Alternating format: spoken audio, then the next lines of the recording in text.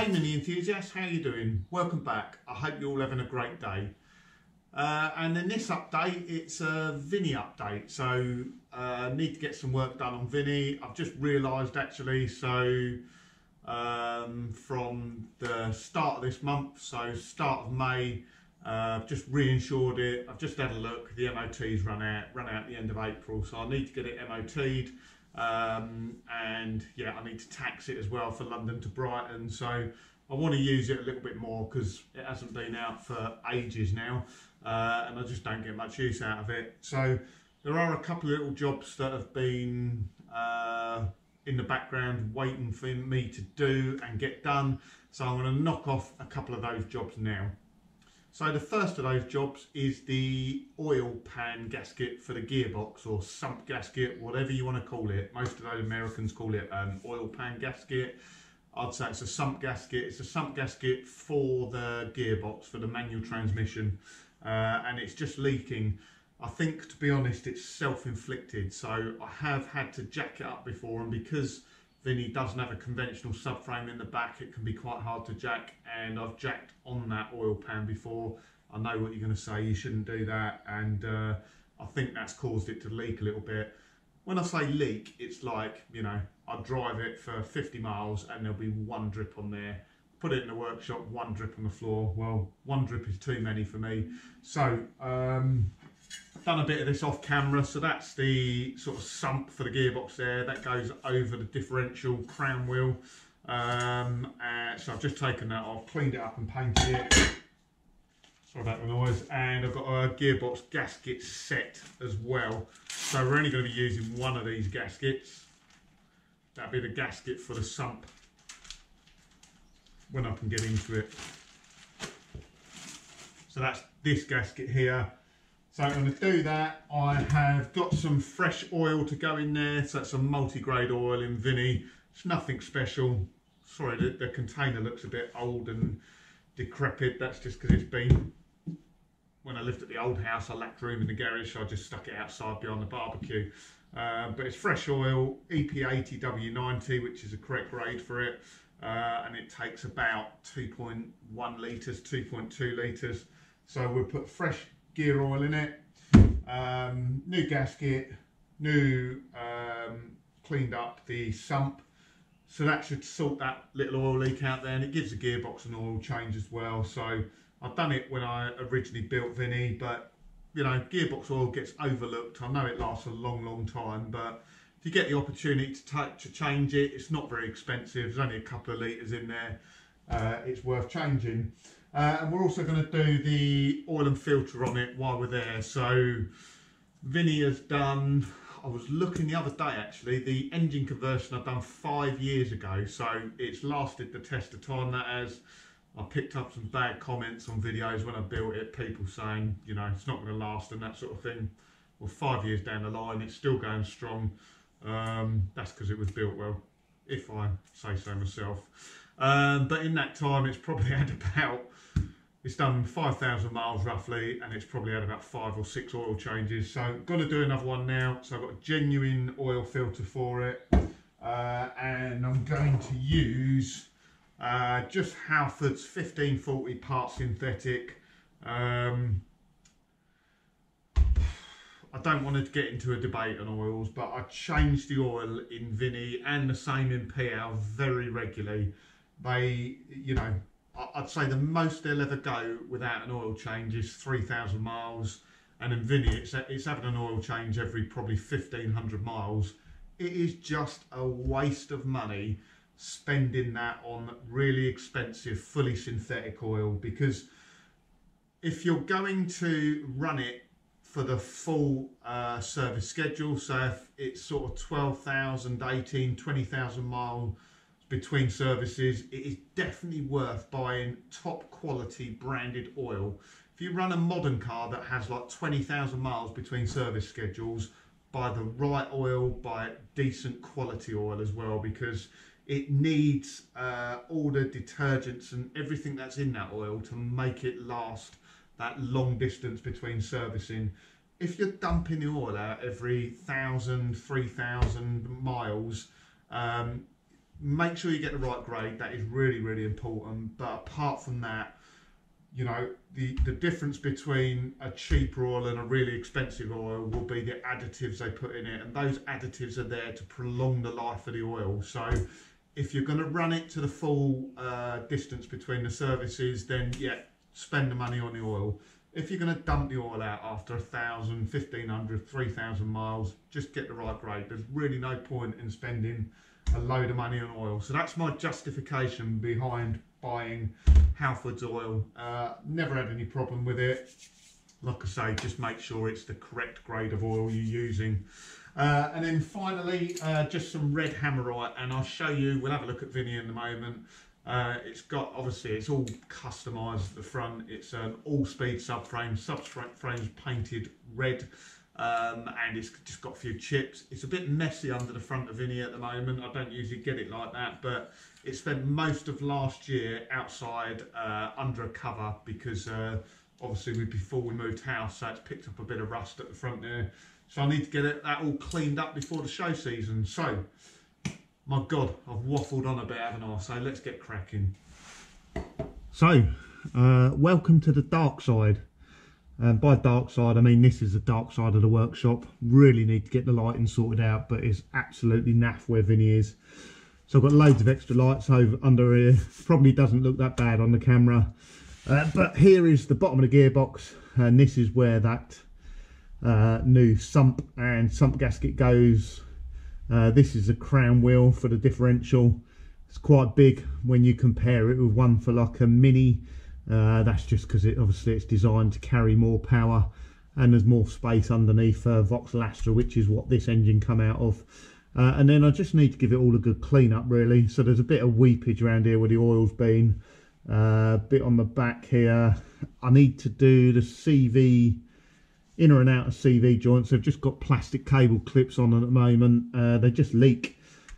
If you only do 40, 50 miles an hour, they don't drip out any more oil, but when you're doing 100 miles an hour, they must just expand and you get a bit of grease coming out. Just need to give it a general bit of a tidy up. So there's just some marks on the subframe, just where it's been jacked up and that sort of thing. So keep watching and let's get it done.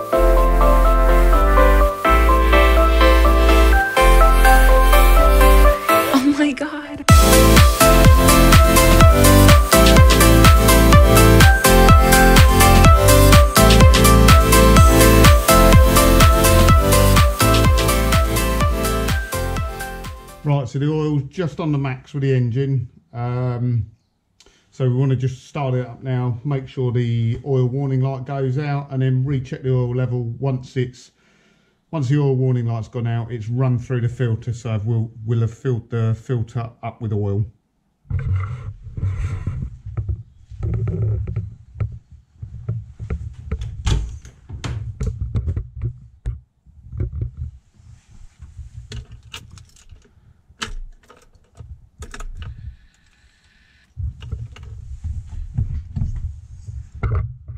So on Vini, oil pressure light is exactly the same as it is on any other Mini. It's in neutral.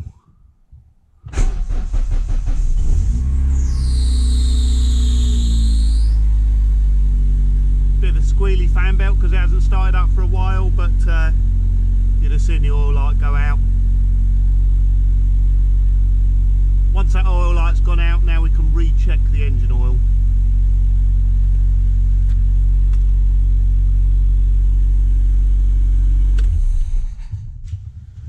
Right, so that oil should be on the maximum now, no higher than that.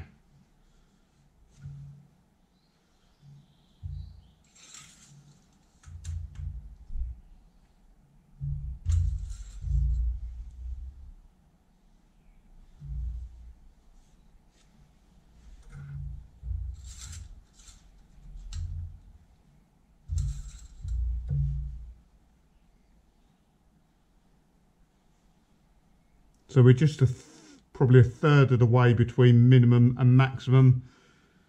Vini is up on the ramps at the moment, so it's not quite level. So we'll add a little bit of oil. I think we'll get it to about halfway. That'll do. And then I'll recheck it again when it's on the flat. So really important that. Don't check the oil while it's not on the level.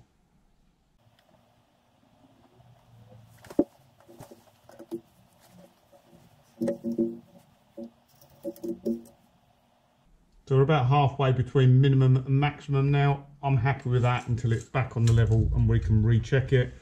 And now I just need to top up the gearbox, which is a bit of a pain to do on this, so I'll show you what I mean. So to top up the gearbox on Vini, we need to get the oil through this breather here. So there's a breather on top of the gearbox with a little cap on it.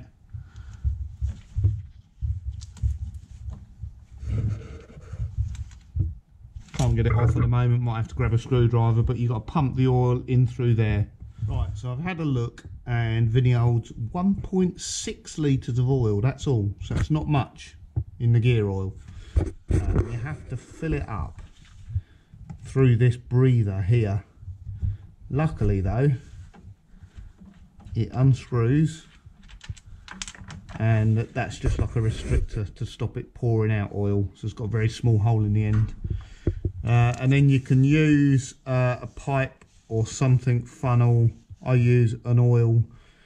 Generally a gearbox oil comes in a little can with a pipe on it, and that allows you to pour it in or get it into the gearbox. So we're going to do that. And do excuse me, I probably won't show you this because it's really hard to show on the camera because there ain't much room around there.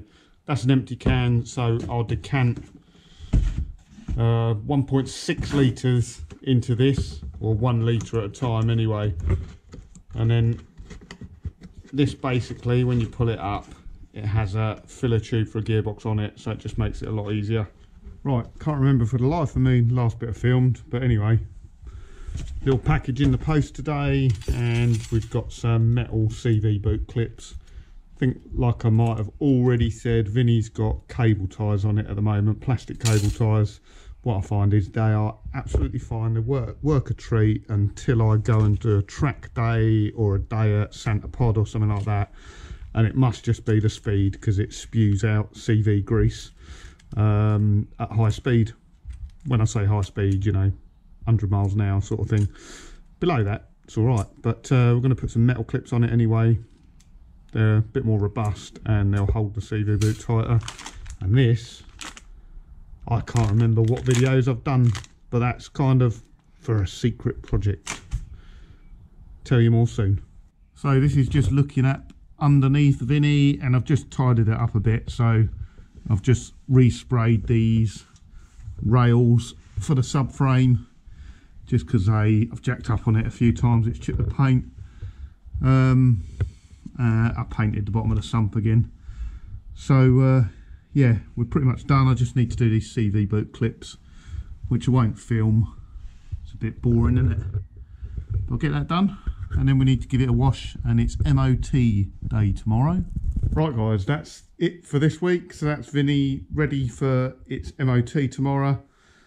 Don't know whether it'll pass. It should do. I've given it the once over, just had a check.